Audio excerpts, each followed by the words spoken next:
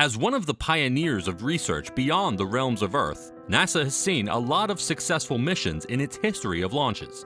However, there have been a couple of hiccups in this journey. One situation was when NASA had no contact with their Voyager 2 for nearly a year until November 2021, when they were finally able to reestablish a connection with their craft. So why was NASA not able to communicate with the Voyager? And what response was finally received? Stay tuned to find out. Ever since humans first started launching spacecrafts, there have only been 5 successful crafts that possess the energy to leave the gravitational pull of our solar system. Both the Voyagers are part of this list. Voyager 1 has passed all previous spacecraft and is currently the most distant at 22 billion kilometers away. Moving away from Voyager 2, which is just a mere 18.8 billion kilometers away. NASA had no contact with Voyager 2 since the coronavirus epidemic in mid-March. However, an upgraded Deep Space Network dish made a successful connection on November 2nd.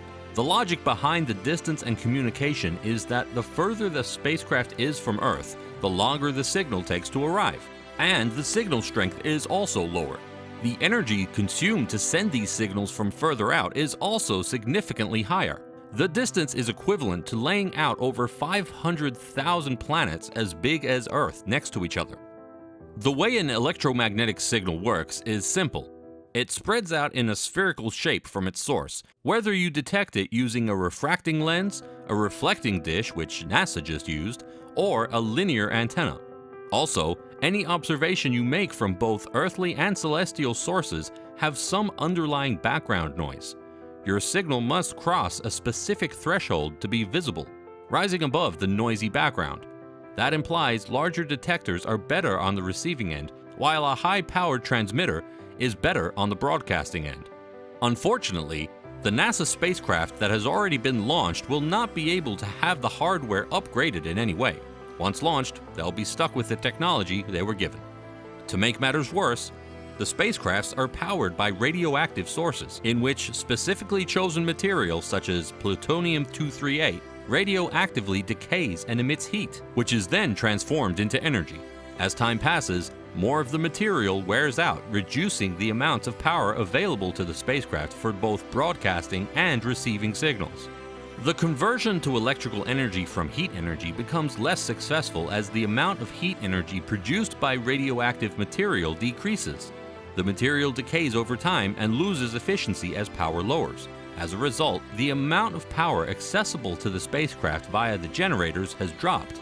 As of 2021, the plutonium-238 aboard is only providing 69% of the initial heat energy, resulting in only about half of the original output power. Despite the fact that Voyager 1 and 2 are 43 years old and have traveled farther from Earth than any other operating spacecraft in history, they have not yet been lost to us. The rationale is simple. As our transmission and receiving capabilities increase on Earth, we will be able to send out more stronger signals that will be detected by these faraway spacecraft, as well as better identify their responses even at low strengths. NASA Deep Space Network is the key. This is a network of radio antennae built to communicate with humanity's farthest spacecraft. Around the world, there are 3 large radio antenna facilities, one in Canberra, Australia, one in Madrid, Spain, and the last one in Goldstone, California. These 3 sites are nearly equidistant across the globe, ensuring that at any given time, at least one of these antennae have the direct line of sight to the spaceship. Of course, this is still not 100% of the time, but it is mostly accessible. You may have noticed that the facility in Canberra, Australia is the only one in the world that is located in the southern hemisphere. If a spaceship is very far south, so far south that it is invisible from California or Spain, the Australian dish would be the only way to communicate with it. While all 3 of these facilities might theoretically contact Pioneers, New Horizons, and the Voyager 1 spacecraft, Voyager 2 is an anomaly for one key reason: its 1989 flyby of Neptune and its gigantic moon, Triton. Even today, the mission to Neptune represents humanity's first close encounter with our solar system's 8th and last planet. Last one as of now, at least. as well as Triton, the last known object to originate in the solar system's Kuiper belt. The discoveries from that flyby were magnificent. With Neptune's ring system, a small number of inner moons, and a variety of features on Triton, such as cryovolcanoes and varied terrain, similar to what we would find 26 years later when New Horizons flew by Pluto. However, in order to get a close look at Triton, Voyager 2 had to fly past Neptune's North Pole, which deflected Voyager 2's course far south of the plane in which the planets orbit the Sun. It has remained on that trajectory for the past 31 years, rendering it invisible to every member of the Deep Space Network. That is, except for one dish in Australia.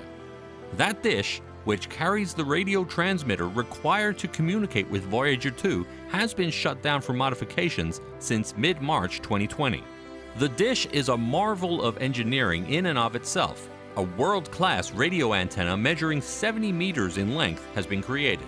2 radio transmitters, one of which is used to deliver commands to Voyager 2, are among the devices attached to it. That instrument was 47 years old as of early 2020, and it hadn't been replaced in that period.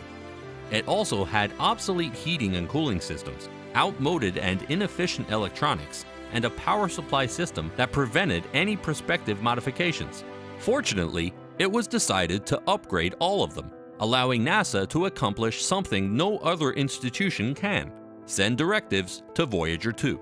While the spacecraft is still providing health updates and science data to a series of smaller dishes in Australia, it has been unable to accept commands, meaning it will continue to do what it is doing until new commands are received. On October 9, 2020, enough of the upgrades had been completed for Voyager 2 mission operators to perform a critical test, sending a set of orders to the spacecraft for the first time since the renovations began. The project manager of the Deep Space Network at NASA, Brad Arnold, said, "What makes this task unique is that we're doing work at all levels of the antenna, from the pedestal at the ground level all the way up to the feed cones at the center of the dish that extend above the rim." Although a signal from Earth to Voyager 2 takes roughly 36 light hours to reach round trip, NASA declared on November 2nd that the test was successful. Voyager 2 responded with a signal confirming that the call had been received and that the commands had been executed successfully. This test communication with Voyager 2 definitely tells us that we're on track with the work we're doing, Arnold says.